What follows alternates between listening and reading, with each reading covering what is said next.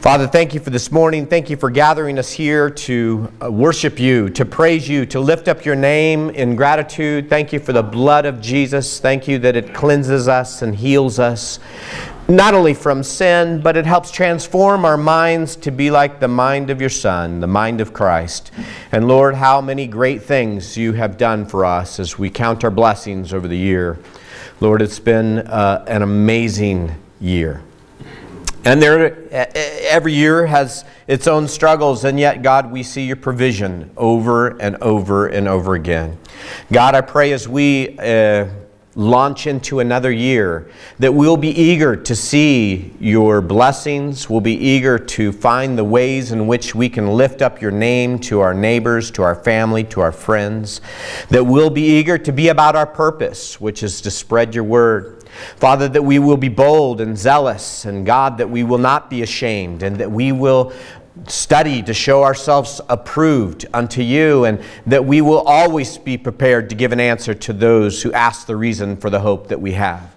God, that your word will surface upon our lips, and that you'll give us the words to speak in the hour that we need them. Father, that we'll walk according to your Spirit, for we know that when we walk in your Spirit, there is no condemnation.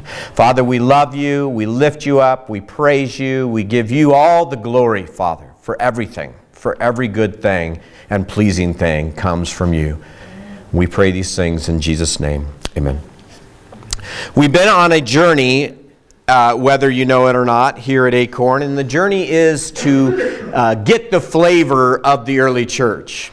It's to embrace an idea of what church should look like, not based on what we've lived out here in the current generation, but what church looked like when it launched, as is told in the book of Acts.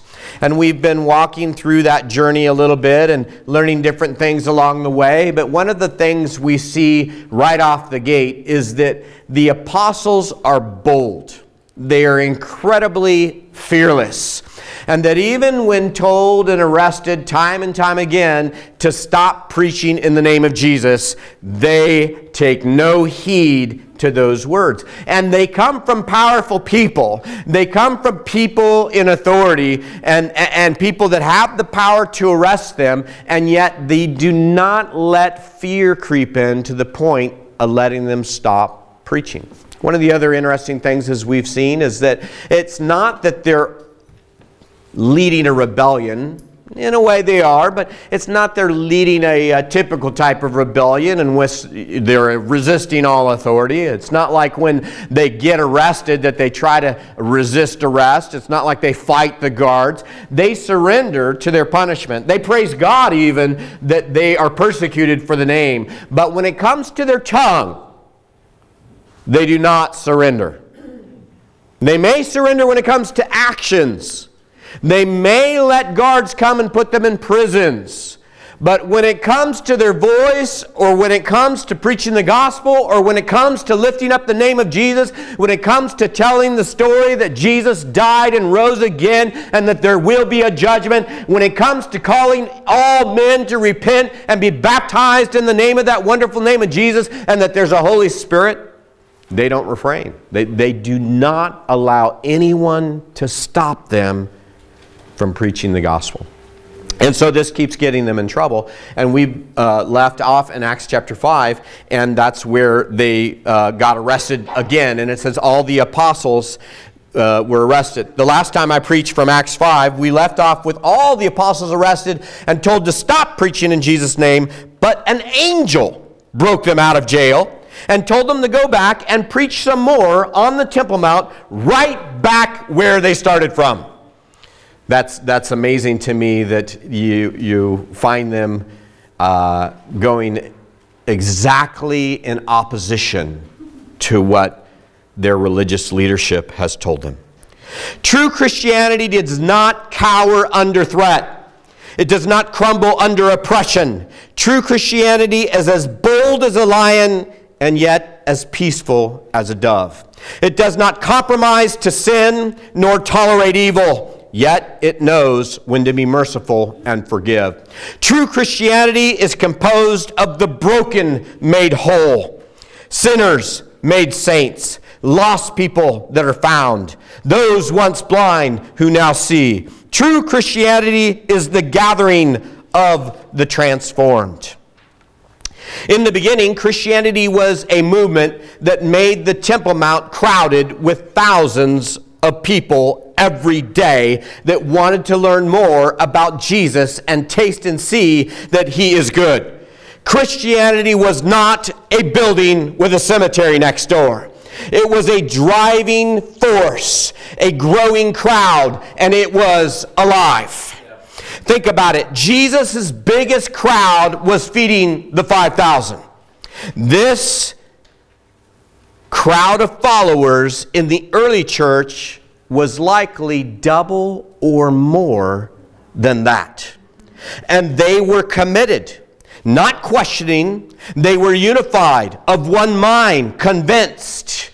This great crowd of people that would gather every day on the Temple Mount, and not in the outskirts of Galilee on some gray field. These people were gathering together to hear about and believe in and participate in the things that Jesus has taught and commanded, right smack dab in the center city, in the capital, in front of everybody. And the place was overflowing, not 5,000, likely 10,000, maybe 15. Some commentators even estimate it might have been 20,000 people gathering every day. And we know on the day of Pentecost 3,000 were baptized, and we know from the later chapters that we've looked in Acts that 5,000 were baptized. And so we're dealing with a massive movement.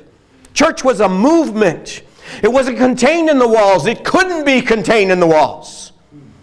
And it was exploding. They thought they had problems with Jesus, and they crucified Him.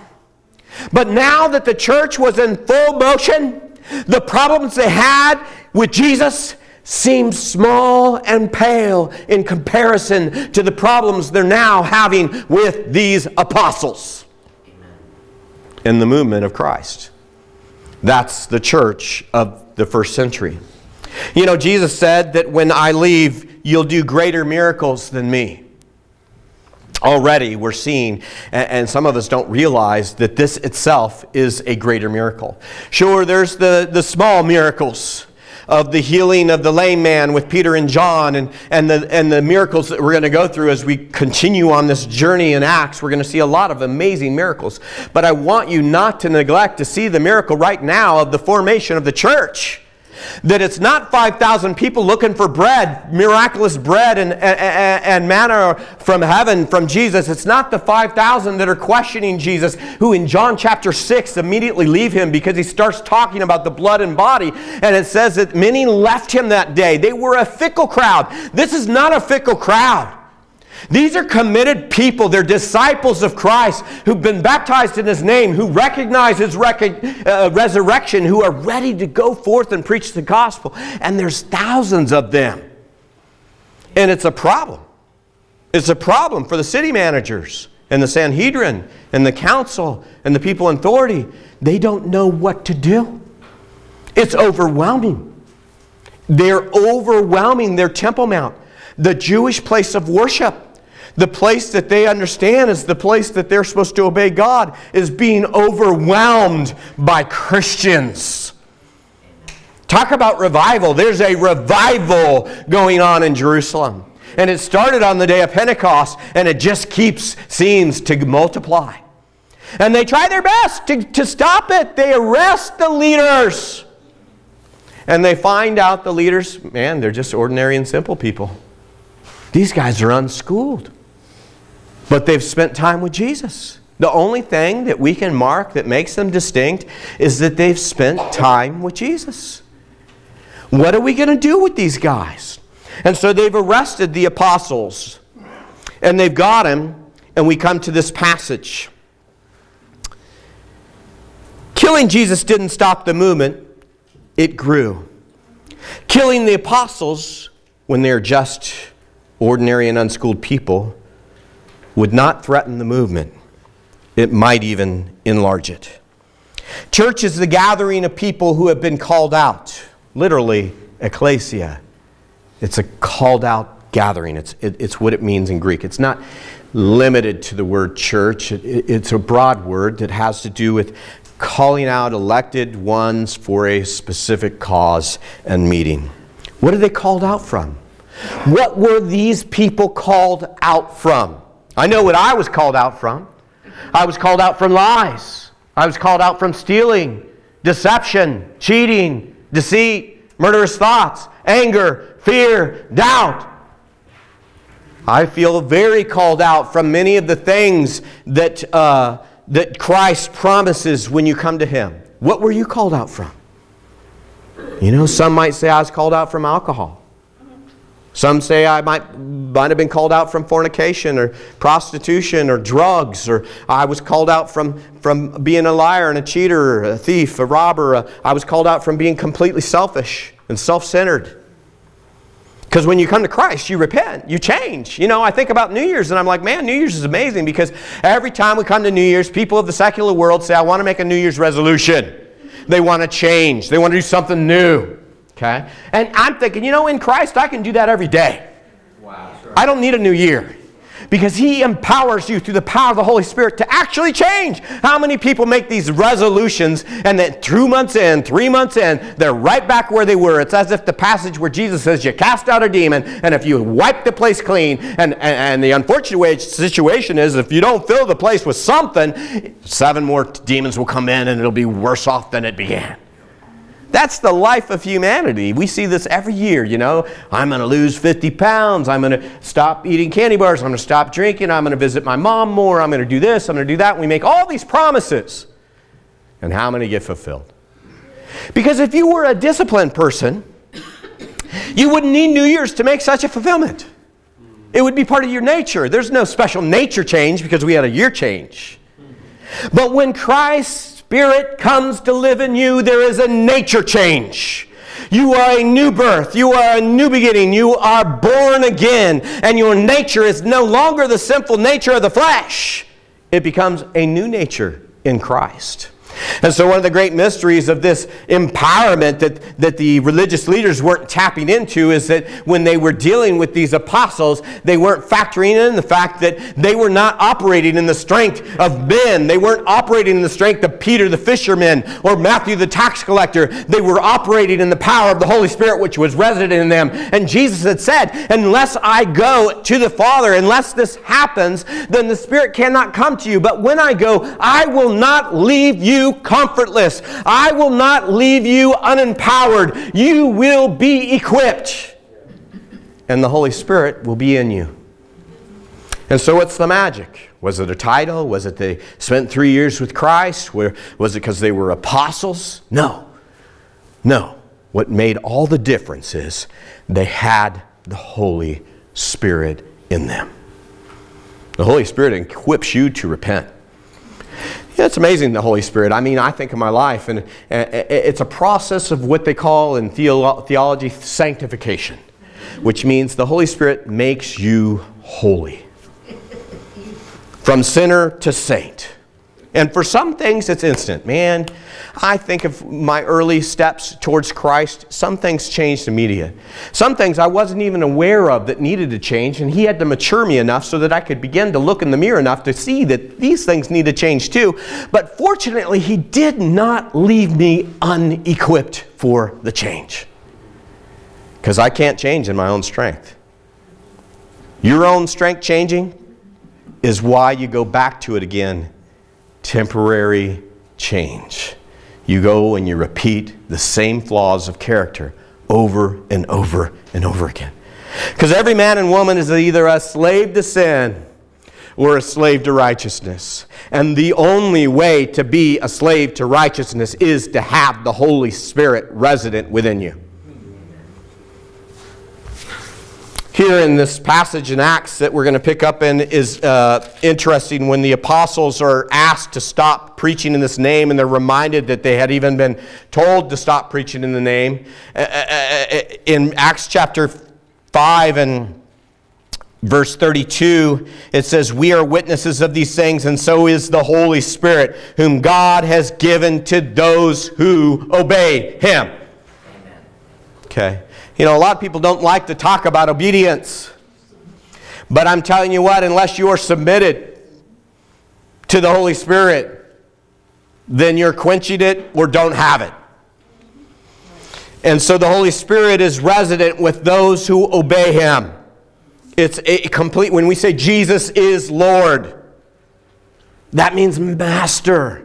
Jesus is controlling your decisions, influencing everything you do.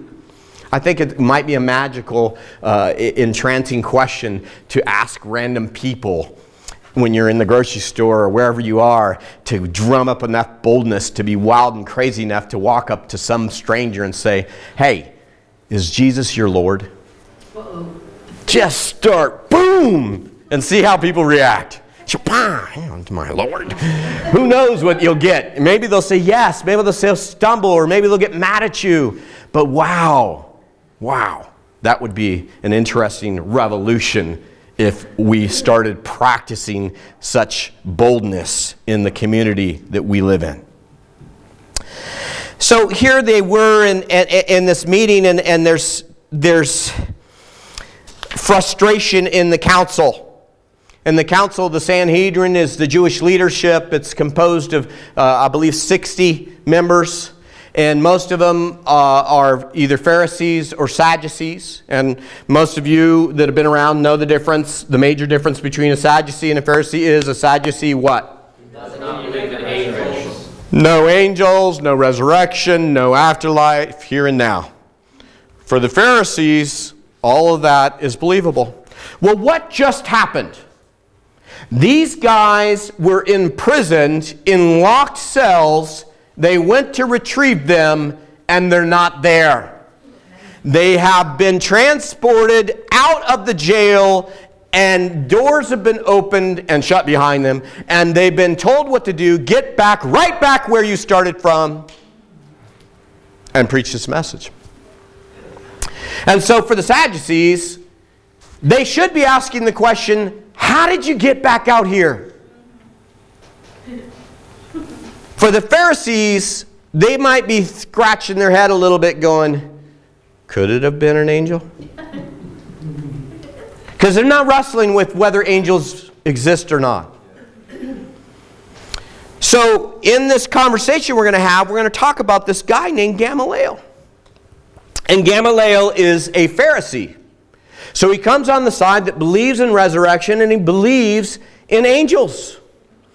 And he's actually, according to Jewish tradition, he's in leadership at the Sanhedrin. He is one of the major voices at this time. So if there was, and we're not too sure, but if there was a separation between leadership, maybe they had a Sadducee leader, maybe through the high priestship, and then one of the Pharisee leaders. Gamaliel likely would have been that guy. He made such a significant impact on Judaism that in their writings, the Mishnah and the Talmud, they quote him often, and they gave him a new title, Rabban. Not rabbi, but Rabban. And Rabban in these first centuries, he was the first Rabban. And Rabban means literally our master. And they have a quote that is written among the Talmud and the scholars over and over again through the centuries. When Rabban Gamaliel died, the honor of the Torah failed, and purity and Phariseeism died with him. So I'm just trying to convey to you that their respect for him was off the charts. And we have many quotes from him. Another quote of his is brief and understandable. He says, secure a teacher for yourself. Secure a teacher for yourself. Gamaliel believed that no man could just do it on his own. That he needed somebody to teach him, to develop him, to help him get to the place where maybe he could do some things on his own. But in the beginning, he needed a teacher. It reminds me of a few passages in the Bible. It reminds me of one we're going to cover in probably a couple months from now or a month from now. And it's this Ethiopian eunuch, and he's traveling, and he's reading the book of Isaiah, and Philip, a deacon who we're going to learn about next week, he comes running up to the carriage where this Ethiopian eunuch is, and he's reading Isaiah, and he says, do you understand the words that you're reading? And the eunuch is humble enough to say, how can I unless I have a teacher. You know, it's amazing how many people don't want a teacher today. They don't want anybody in their life. They don't want any accountability. They don't want anybody to know them that closely. They think that they want nobody in their life because they believe that they could do it on themselves, by themselves, better than they could with any kind of exterior input. But the reality of it is they're covering over so much failure and sin that they don't want anybody in their life because they don't want them to see the real mess that they're in. You know, Paul struggled with this concept, or he did it with us in his letters to the churches. One place he says, to the Corinthians, he says, "For though you have 10,000 teachers in Christ, yet have ye not many fathers. For in Christ Jesus I have begotten you through the gospel." You know, we never really have just one teacher when it comes to Christ or when it comes to life. There are many people that plant seeds in our life through the years. There's sermons, there's Bible studies. Today there's things we read or books that we attend to or little clips from YouTube or different people that have stepped into our life different times and they've spoken to it. And we may have 10,000 teachers in our life, but we only have a few fathers. And Paul's saying these are the people that were the intricate folks that were in your life that helped you make the leap from lost to saved in Christ Jesus. They didn't save you, but they were the intricate teachers or fathers in your life that helped bring you to the light. And Paul's saying this. He's saying, to the Corinthians, ye had a lot of teachers, but when it comes down to the bottom line, folks, it was me, Paul says, in Christ Jesus that fathered you to this point. And he's trying to teach them some more. And they've closed their ears. He's trying to give them some more information, but they shut him down. They got to the point where they feel like they know enough that the rest of the journey's on their own. They're independent. And that's just never the way the church operated. Not in the book of Acts, not in its history, and it should not operate that way today. Paul goes at it again in his discussion to Timothy, and he says, in the last days, men will heap to themselves teachers that will tickle their itching ears and tell them the things they want to hear because they can no longer endure sound doctrine. It means, basically, Paul's saying, in the last days, what will happen is people will select their own teachers, and they'll get the ones that tell them exactly what they want to hear. It's not that they're getting the teachers that are going to challenge them. It's not that they're getting the teachers that are going to hold them accountable. It's not that they're getting the teachers that are going to uphold the truth in their lives or help them change or embrace Christ or get the Holy Spirit tapped into. It's that they're going to get the teachers that make them feel comfy. And so Paul spells it all out to Timothy and says, welcome to the last days, Timothy, where men will heap to themselves teachers that will make them feel comfy. Well, that wasn't Gamaliel. Gamaliel, who we'll find out was Paul's teacher before Paul became a Christian. Gamaliel was serious about the fact that men needed somebody to disciple them. The Bible tells us that he breaks forth this meeting with some interesting wisdom. Gamaliel was wrestling with some stuff from his Pharisaical side, and it had to do with this temple situation. Some of us think that the Herod's temple was the second temple. Matter of fact, a lot of times it's called the second temple. And what that means is there was the temple back in Solomon's day. It got destroyed during the Babylonian captivity, and then they came out of captivity and they built the second temple. Well, in reality, the second temple was built by a guy named Zerubbabel. Okay? But when Herod gets on the scene, Herod decides he wants to build another temple. And so whatever was constructed with Zerubbabel was displaced, reinvented, twisted. The proportions of the temple even don't match up to anything biblical. Herod's temple, the one that stood in Jesus' day, was very different than what the Bible prescribes. And this bothered Gamaliel. A matter of fact, in the writings of the Jews, it says whenever they spoke of Zerubbabel's temple, they would talk of the sacrifice of a ram as a burnt offering for sin. But whenever they spoke of Herod's temple, they would sacrifice a goat as an offering for sin. And so there's a embedded rabbinic fight going on that a lot of people don't realize. But Gamaliel was on the side of, I don't really like what Herod's doing. And so a lot of the writings of Gamaliel and the things that we hint to in his understanding is he was trying to figure out, how can Jews live out their faith without the temple? How can Jews live out their faith without the sacrifice? How can Jews live out their faith without a king? And how can Jews live out their faith without a high priest? Because remember, the high priest was on the Sadducee side. And so already Gamaliel was disenchanted with a lot of the current structure of his religion. And he was searching deep in his soul to try to figure out the truth. And he was in sorts, he was not so stuck in tradition or popular opinion. He was curious and confident that God would win even man's religion over man's religion. He was not so stuck in his tradition and his religion that he felt like God couldn't supersede it. And that's noble character right there. There's a little bit of noble character right there. And so when it comes to these guys and they gather them together, he is the one who stands up.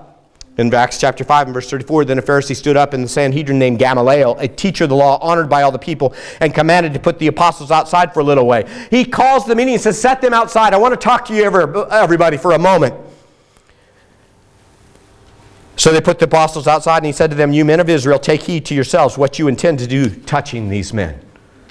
Watch out how you treat these guys. Paul, in his testimony in Acts chapter 22, verses 3 and 4, much later, and this is after a few years after this event, Paul was likely in this room as a young disciple of Gamaliel. Gamaliel is going to die. From what we understand in the Jewish tradition, Gamaliel's father was Simeon. Most Christians think he's the Simeon that waited for the constellation that wanted to hold the baby Jesus. They actually think that the Gamaliel's father was that Simeon, that same one that was holding the baby Jesus. And how did Gamaliel deal with that? His own dad probably believed that Jesus was the Messiah, or at least died believing that Jesus was the Messiah before Jesus went out to live and do the things that he did. And so those seeds were already planted there. And I'm just pausing for this little bit of a commercial to tell you that sometimes the seeds that you're planting, they take years to develop. And so his dad was that, but his dad, his grandfather, was Hillel. And in the famous tradition of Judaism, there's Hillel and the Shammai. Hillel is the guy who's the righteous guy who stands up for the word all the time. And Shammai is the guy who's the strict guy who's like, man, black and white, this way, crack down on him. Hillel's the guy, let's find a little mercy, let's find a little grace. And so Gamaliel comes from this tradition of people who try to find the mercy of God. Which is interesting. It affected his character. And Paul says he schooled under this man. He says, I am a Jew born in Tarsus, a city in Cilicia, yet brought up in this city at the feet of Gamaliel. When Paul's giving this testimony, Gamaliel has already died. And I was disciplined according to the exactness of the Torah of the fathers, and was zealous toward God, as you are all this day. Paul's in the midst of his own trial at this point, and people are trying to take his life or arrest him. And he's trying to tell him, hey, I'm like you. I was schooled under Gamaliel. I was schooled on one of the best. And I persecuted this way unto death, binding and delivering into prisons both men and women. The interesting thing about Paul's testimony is he did what Gamaliel wouldn't do. Gamaliel is quick to set them free. Gamaliel's quick to say, don't touch these men. If it's of God, it will last. And if you fight it, you'll find yourself fighting against God. If it's not of God, then it will dissipate, it will fall away, it will be destructed. And he gives his examples of Theudas and Judas, and he tells of last cult leaders from his last generation who led groups of people with a zealous perspective towards resisting against the Romans. And these cult leaders he names are also named in the book of Josephus and in the Jewish writings. And we know that, for instance, Theudas was this guy who believed he was a prophet. And he declared that because he was a prophet, that this was going to be the time of the overthrow of the Romans, and that, that he would go forth and he would lead them. And he led this group of 400 people down to the river Jordan in anticipation. He told them, because when I get down to the river, God will back my play and the river will part and you'll see that I'm a prophet and you need to follow me. And that's kind of something typical of cult leaders. They're into having people follow them. He gets down to the river. The Romans meet him there. They take his head off. They send the head back to Jerusalem. The crowd dissipates. Okay, we know that from the book of Josephus. It's crazy. Judas, same kind of story. Judas comes out of the Qumran tribe where we found the Dead Sea Scrolls. He's anti-temple establishment. He's anti-modern day Jerusalem, and he's anti-Roman facility. But his movement comes to nothing because it's his own agenda. He's after his own agenda. He's after his own reputation. He's after the things that concern him in his political moment. He's so sucked into his own generation that he can't see the clouds for the sky. He's too intertwined in the world. But these apostles are different. Peter could care less whether you know his name. Matter of fact, when you start showing him that he performed a miracle, he is quick to say, I didn't perform that miracle. He is very, very, very quick to say that if you're talking about this man who was once lame and how it is that he's walking, it's by no other name than the name of Jesus. And by that name, every knee will bow and every tongue confess. So Peter seems to be careless about his own reputation. He's no Theudas. He's no Judas. And Gamaliel's registering all this. And he tells them, you know, these guys were zealous in their day, and they came to nothing. You know, I see it so much today. There are so many so-called Christians that are zealous for their own ministry. Their own ministry, their own TV show. They're zealous about their books. They're zealous about their methodology, their 12-step program. Whatever it is that they've developed, they're zealous about it. And yet the zeal of Christ is often lacking. Their own name and their own reputation become so important to them that they become powerless and ineffective, and their movement fades to nothing. It ended up going nowhere. The next generation won't even remember them. It'll be gone. It won't be significant. It'll be the dust in the wind because they didn't build up Christ. It's funny, those who are humbled will be exalted, and those who are exalted will be humbled. Christian work to be humble. Christian work to be humble. Of all people that could have been exalted, Peter could have been exalted. The apostles could have been exalted, but they worked to be humble. Gamaliel is the one who in his day said we need to learn from the past or we're destined to repeat it. And that's what he does in his examples. He says, look at these past examples, guys. These past examples show us that if you react, I know what you want to do. You want to shred them. You want to kill them. You want to do to them what we did to Jesus. But if you react like that, and it's a movement of God, you are actually fighting God. You're not fighting them. And you may kill them. You may crucify them. You may stone them. You may bury their reputation. You may make their life miserable. But the fact is, you're not fighting them. You're fighting God.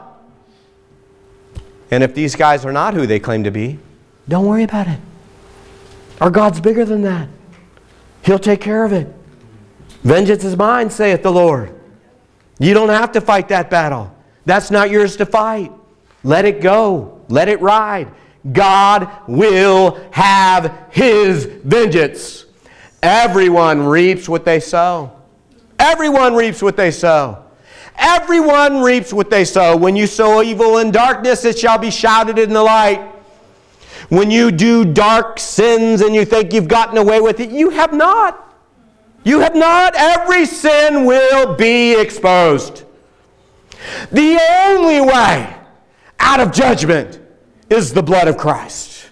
The only way to find mercy is the blood of Christ. It's not by you justifying yourself. It's not by you hiding your sin. The only way to salvation is through what Jesus did for you.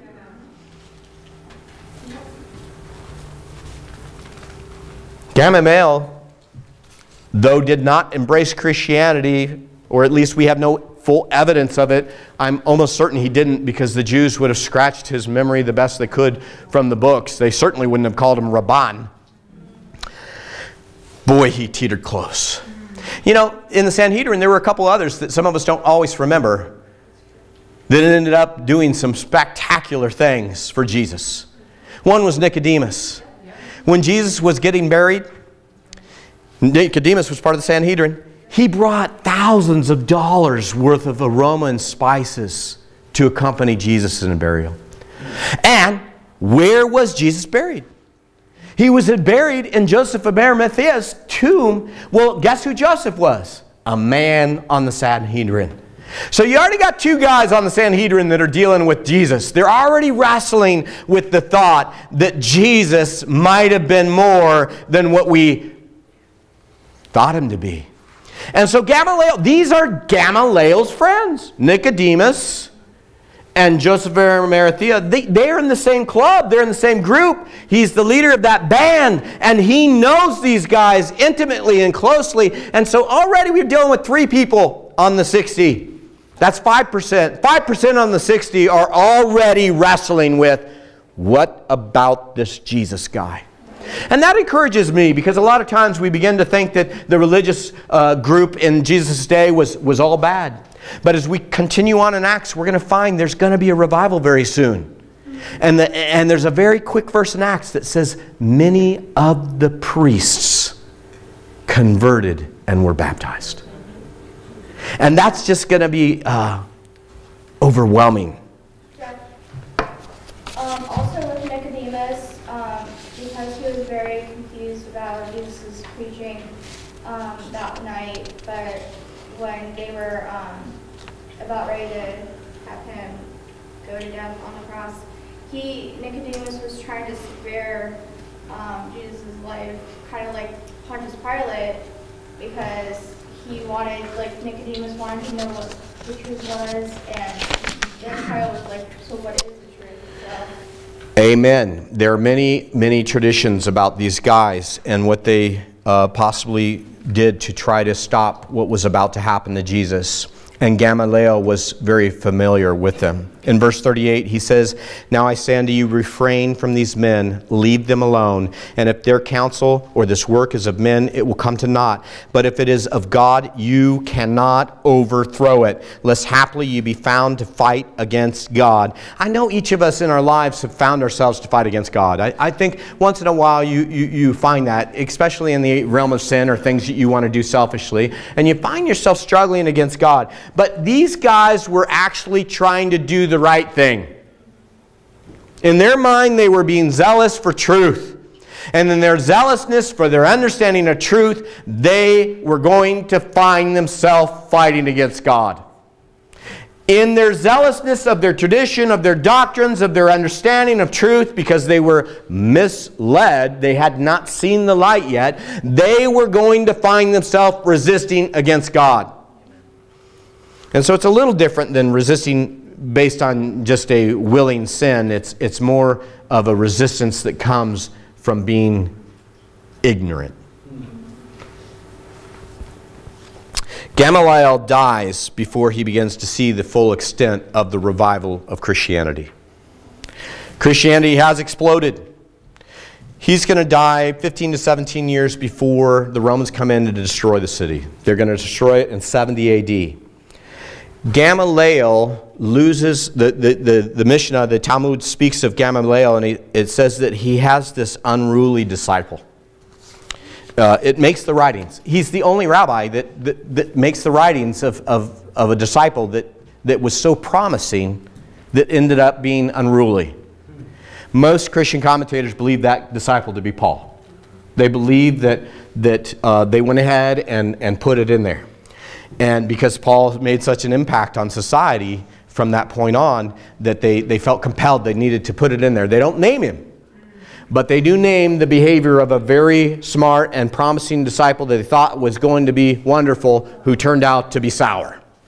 And so that was probably Paul. And I want you to taste this a little bit for a couple reasons. One is because I want you to realize that seeds planted come in so many different fashions. The way you speak and the things you do and the chimneys you fix and the people you counsel and the person you drive for and the comments you make and the letters you write and the smile you give can contribute to the whole. So at the very least, don't stop doing that. At the very most, be more bold. So the crowd had to agree. Literally in the Greek, it conveys the idea that they had no choice but to allow Gamaliel to call the shots. And so it says in verse 40, they agreed, and when they had called the apostles and beaten them, they commanded that they should no more speak in the name of Jesus. Gamaliel said had nothing to do with them. He didn't talk about flogging them or beating them. Matter of fact, what they were determined to do was capital punishment. They wanted to kill them. Gamaliel stops the murder and tells them have nothing to do with them. Let God work this one out. And they decide, well, okay, we won't have anything to do with them, but let us take a few pot shots first and beat them a little bit, you know, stick them, stone them, punch them, kick them, whatever we got to do. And then they do it again and they tell them, stop talking about Jesus. Stop it.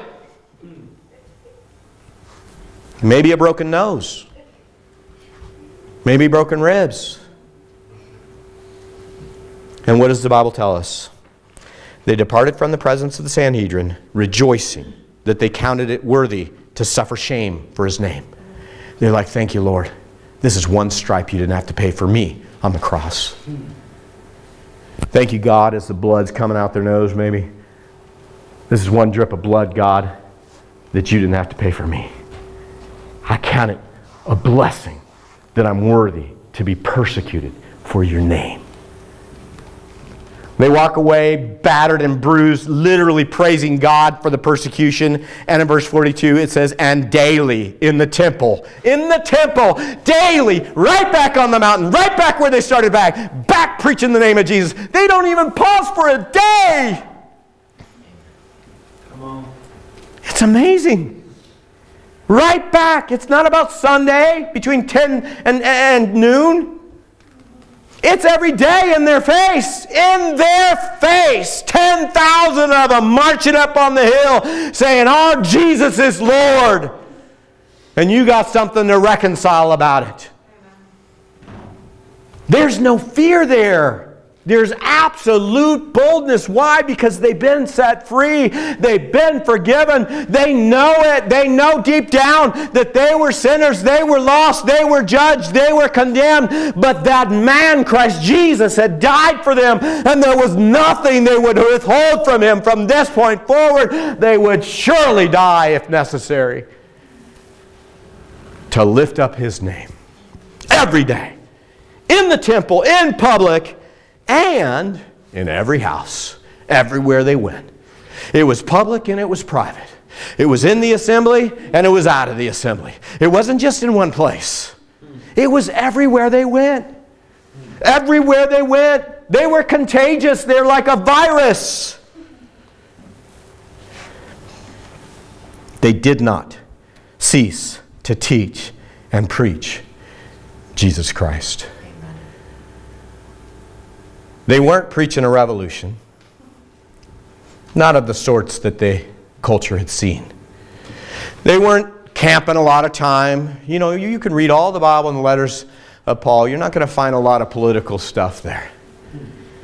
And that's not because there wasn't a lot of political stuff going on. They didn't spend all their time wasting on their current culture. They preached Jesus. They preached the death, the burial, and the resurrection. And that's it. That's all that mattered. That caused them enough trouble than getting caught up in worldly affairs. They preached Jesus, not insurrection, not Phariseeism. They preached Jesus above the world's agenda or comfort. I'm building with these sermons. We're going in order, but I'm building. I'm building towards a picture. I want those of you that hear to see a picture of what church should look like so that you can determine what you should look like. Amen. And I'm afraid that if we get our picture of what church should look like from this 2-hour moment or from our culture's tradition, that you will never be a Christian. Because what a Christian is nothing close to what society is teaching us. It's nothing close to what the culture's brought us. And it's amazing what a Christian is as we begin to peer into this book. We are climbing towards, in case you want to know, Rome. We're going to walk through Acts until we get to the Roman church. And the great question I'm going to ask over and over again is what seeds might have been planted to create the Roman church? Because it wasn't started by an apostle. One of the things that Paul's wrestling with in his letter to the Romans is the fact that he's never met them and they've never met an apostle, and yet they have an amazing church. So my little question that I'll ask, hopefully from here until we get there, is what's happening in Rome? Where are these disciples that are beginning to form in Rome coming from? Who are they? How did they get there? And how did they know what to do in church? Father, thank you for your goodness. Thank you for your word. Thank you for examples, even from those who may not have made it, like Gamaliel. God, we appreciate the word that you put down for us through Luke and his faithfulness to record the writings for us in Acts. But God, underneath it all, what we desire is to become pleasing to you and closer to you. Whether you define church this way or that way, or early church or late church or tradition, or you get caught up in all the different things we can get up. At the end of the day, God, all we want to do is be the little kid sitting on your knee. We just want to be close to you, Father. We just want to adore you, praise you, have fun, love you, and be loved by you. To be welcome in your presence. And so, God, I pray that we will hunger and thirst after righteousness. We'll hunger and thirst for a greater presence of your Holy Spirit within us. I pray that through the power of your Holy Spirit, we'll be bolder. I pray, God, that you will show us the path to walk on, the direction to go. And I ask these things in the name that's been persecuted over and over and over and over again, in the name that has the power to save, in the name that truly heals. I ask these things in the name of Jesus, even as you spread healing to our own hearts. I pray in the name of Jesus. Amen.